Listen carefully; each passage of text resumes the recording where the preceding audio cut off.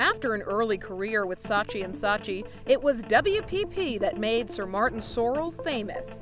Over 30 years, he took it from an unknown company to the world's biggest advertising firm.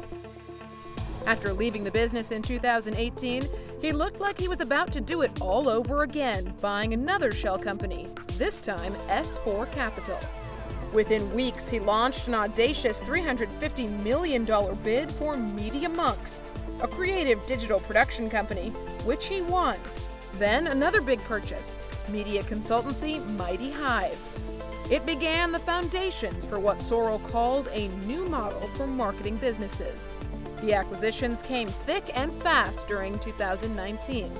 Caramel Pictures, BizTech, IMA, Firewood, Conversion Works, Datalicious Korea. So what next for S4 Capital as the world comes to terms with COVID-19? Sir Martin Sorrell, thank you so much for joining us today. I wanted to start by getting a broad overview from you on how business around the world has been impacted by the pandemic. Well, I mean, we're going through Q2, Julianna, and that must be the low point, or I think it will be the low point. It's what I've described elsewhere as being a bloodbath. A number of companies will be facing an existential crisis. It's hit clients in various ways. This was a black swan event. Nobody was prepared for it, whether it were governments or countries or states or businesses. And I think as a result, people have overreacted.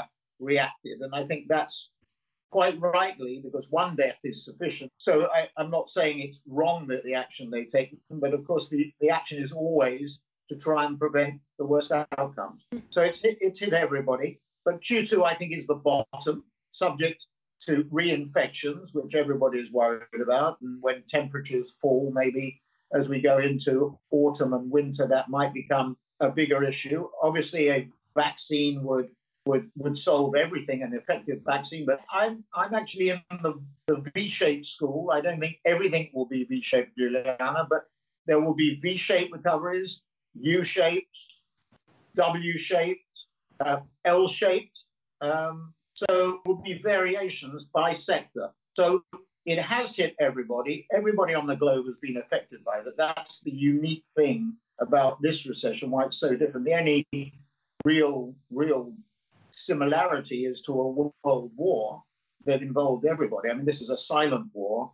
It's not like any other recession that I've seen. 2008, dot-com bust of 2001, 9/11, the great financial crisis, or even the crunches that we saw in 91 and 92 in the previous millennium. So how has advertising and marketing been affected not only by the event itself, but by the speed with which everything has really come on? Well, we've seen different effects in different segments and with different clients. If I look at our clients, and we have, 2,500 people in 30 countries at S4, we have revenues of about $400 million. And there are billings, we control billings of about $3 billion. And about half of that 400 million of net revenues is in what I call the tech bucket. And the other half is in CPG, consumer packaged goods, fast-moving consumer goods, healthcare, and retail. There's been in travel and leisure, but we were lowly represented in that area. It wasn't a significant part of our business, neither small business.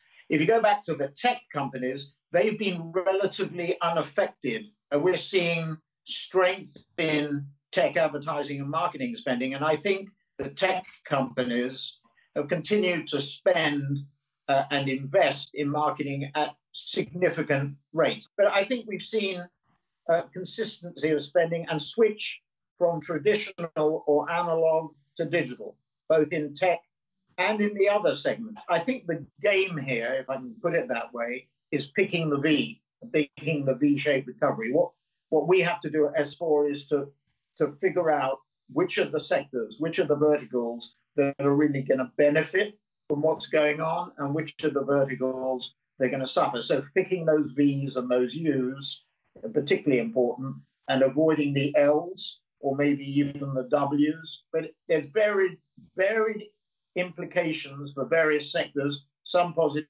some negative. Finally, the tech companies are going to emerge from this in my view, much stronger than when they went in. And they will be affected in the short term. But in the long term, the positions that these platforms are carving out for themselves will result in them having increased resonance. So the strong will get stronger.